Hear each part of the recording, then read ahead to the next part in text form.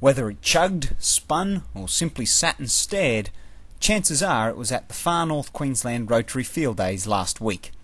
The Field Days' new format, which included a change to being held on a Wednesday and Thursday as opposed to running into a weekend, seemed to please both browsers and exhibitors.